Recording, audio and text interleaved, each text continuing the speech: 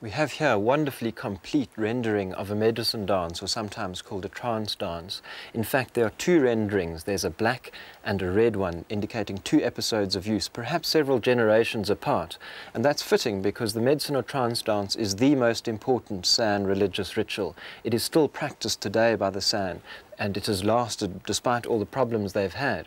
Here, for example, you have figures in animated dance poses. The central figure with his knee up, the feathered cap that he's wearing, and the stick that he's having in his hand.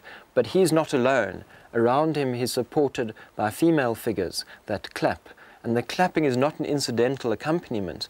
The sound of the clapping and the rhythm of the woman singing creates a powerful oral atmosphere that enables these medicine people or shamans to go into an altered state of consciousness. It's not a solemn or somber religious ritual. If you look around the image, here for example at the bottom are seated human figures surrounded by bags. There's a trancer. The potency has gotten so much that he has to bend forward as the potency begins to take his body over. If we move up to the left, we find an echo with the earlier bag imagery where two human figures, their heads facing each other, are located in a bag, presumably to transform into some sort of animal. This dance, in fact, may be considered a launch pad for journeys both within to in the rock, and it also lured people here. This is a social space. People would actually have danced here, and they would then have depicted it.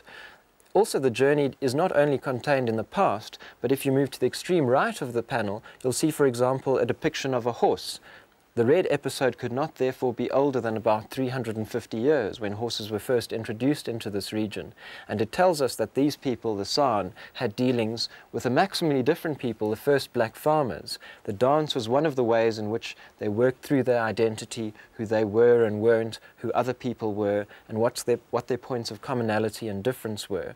And so to us, what looks like vandalism almost, painting on top of each other's art, is not at all that. If you were the original artist here, you would be quite complimented by somebody painting something on top of your work, adding to its potency, adding to its fullness.